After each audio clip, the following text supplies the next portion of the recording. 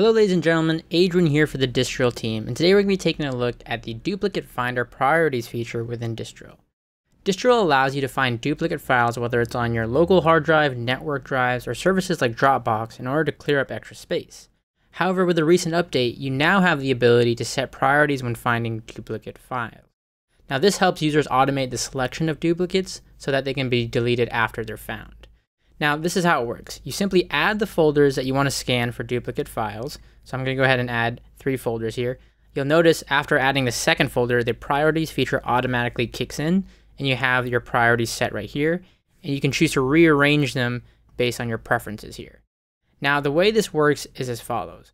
Whatever you set as your top priority is your precedent. So what that means is if I set documents as my top priority, when it searches for duplicate files across all 3 folders, let's say it finds the same file in the documents folder and the same file in downloads folder.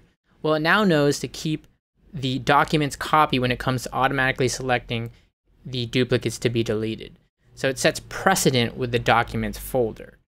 Now, of course, this can change on a per file basis. You can manually do it, it's up to you, but this is just the general rule that's set up front.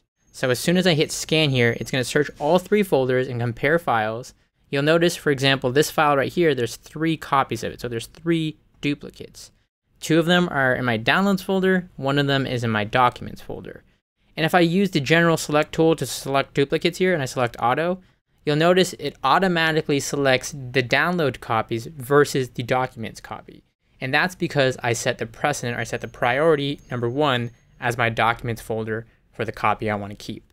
Again, you can manually uncheck and choose the copy that you want to delete, or on a per file basis, you can simply right click and choose to keep the oldest, keep the newest copy, depending on your preference. But again, when it comes to automatically selecting, the priorities are always going to be determined by your list set previously.